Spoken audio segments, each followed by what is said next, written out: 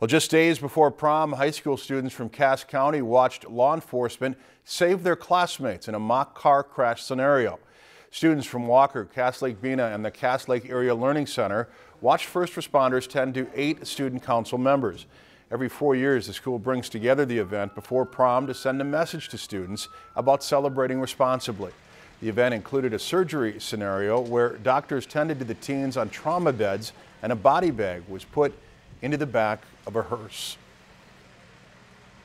I lost my dad to a drunk driver, and my message to them is I want them to come to my funeral. I don't want to go to theirs. And bottom line is we want these kids to live a great life and grow up to be elders and be great people in our community or across the state.